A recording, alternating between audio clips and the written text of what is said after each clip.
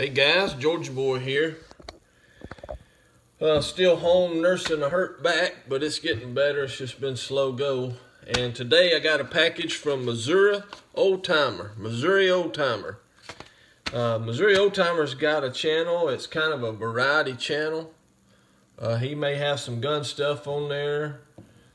Small engine repair, gardening. He's just a great guy, nice guy. He's an old vet. And I've been sub to him for a long time. Well, the other week he did a video on a Luffa gourd and how the Luffa sponge actually comes out of a gourd and not out of the sea. And I thought, wow, that's neat. I'd like to have some of those seeds. Well, he sent me some seeds. And I was telling my wife about it. I asked her if she knew what a Luffa sponge was. She said, oh yeah, women use them all the time for different stuff. And I said, well, I got some seeds coming. I'm going to plant you some. And she said, sponges don't grow out of seeds. They come out of the ocean.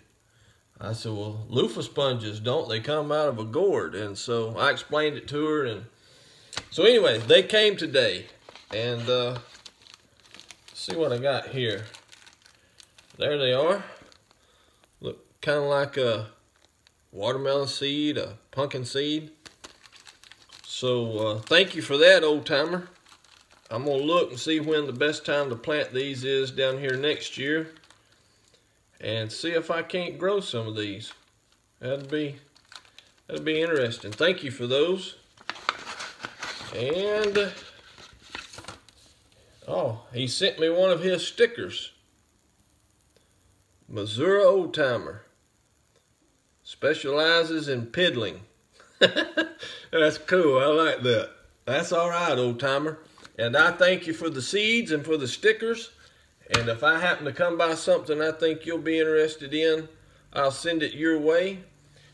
You guys go over there and check out the old timer. And I guess that's it for today. You guys take care.